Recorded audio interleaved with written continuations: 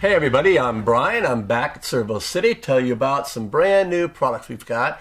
First up the bat, we've got some new linear ball bearings. As you can see, they're pretty simple. We offer these in both 12 mil as well as 8 mil.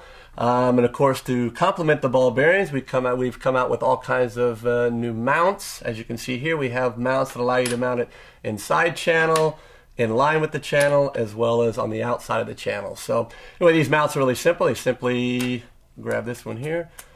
Ball bearings, simply slide right in the mounts, clamp them down, and you're good to go. We also offer some new C-clip mounts as well, and these can actually just clip right over the linear ball bearing for different applications.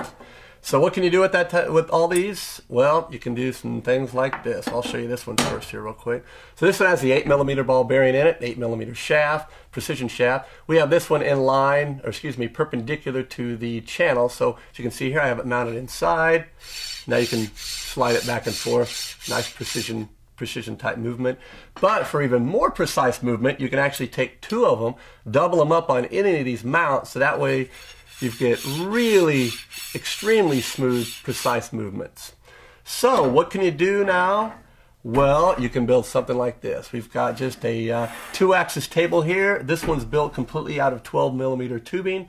So you can see here we've got them doubled up on one of the axes here. You can slide it back and forth, of course, just like this. Now this we have it mounted on 24-inch channel. You can mount it on any size and build any table, whatever you'd want to build.